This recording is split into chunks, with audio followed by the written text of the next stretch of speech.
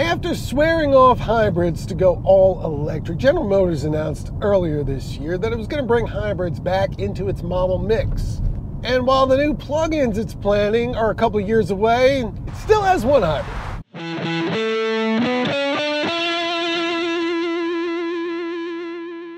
The 2024 Chevrolet Corvette E-Ray is the first hybrid Corvette and the first all-wheel drive Corvette. It borrows the mid-mounted 495 horsepower 6.2-liter V8 from the Corvette Stingray to drive the rear wheels through an 8-speed automatic transmission, and has a 160 horsepower electric motor driving the front wheels. And the two aren't mechanically connected.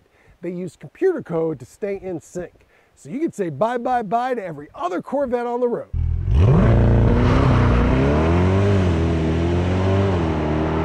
It accelerates to 60 miles an hour in 2.5 seconds and covers a quarter mile in 10.5 seconds, making it not just the quickest Corvette ever, but the quickest car General Motors has ever made.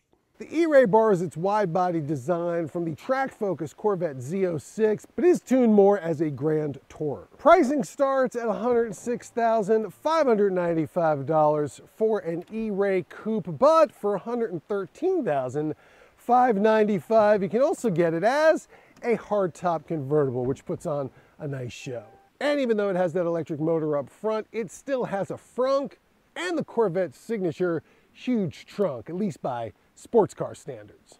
Now, turning this into a hybrid wasn't some hack job. The 8th generation Corvette was designed with this in mind from the start. It features a central tunnel here where the battery pack is stored, which you can see in this animation that pops up when you get in the vehicle. It's a 1.9 kilowatt pack that you can't plug in and charge. And while the battery and electric motor are mainly there to deliver all-wheel drive and performance, this 655 horsepower car has an EPA rating of 19 miles per gallon combined, which is the same as the Corvette Stingray, which has 495 horsepower. And the 670 horsepower Z06 only gets 15 miles per gallon combined. Oh my! I've driven plenty of fast cars, but once you get under 3 seconds to 60, things get crazy. You just feel the soft tissue on your body pulling your skeleton backwards. That just shows you what the extra traction can do. This weighs a couple 100 pounds more than a Corvette Z06, but it is a tenth of a second quicker to 60 and over the quarter mile. The ride quality in this thing is magical. The handling's fantastic, but it has computer-controlled dampers that can soften things up, and on a crunchy road like this one, I'm astonished at how comfortable this is. The rear tires on this are 25 series, basically rubber bands, and this rides better than some luxury cars I've brought here. This is very much a daily driver, and with the all-wheel drive, very much an all-season Corvette. It even has a weather drive mode for rain and snow.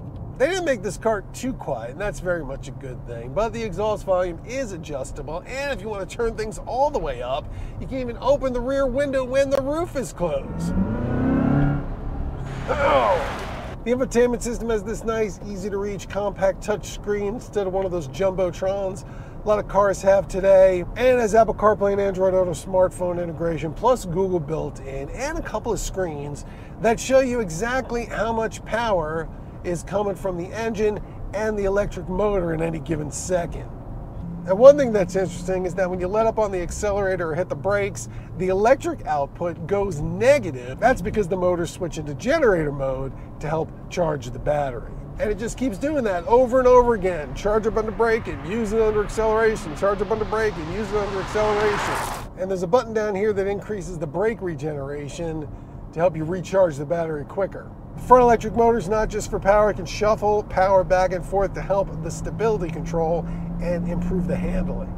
But something interesting happens when you go beyond 150 miles an hour. The electric motor doesn't work to drive the vehicle anymore beyond that speed. It turns into a rear-wheel drive car with a top speed of 183 miles per hour. But at much lower speeds, something even more interesting can happen.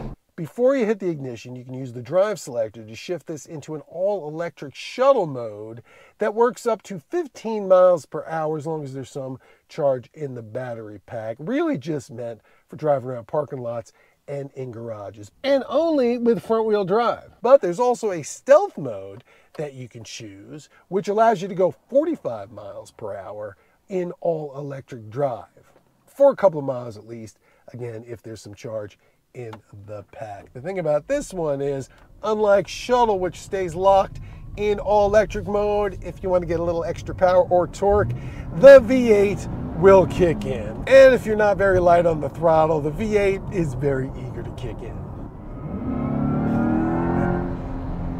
Kind of whips in a little electric motor noise. Corvette of the future, today.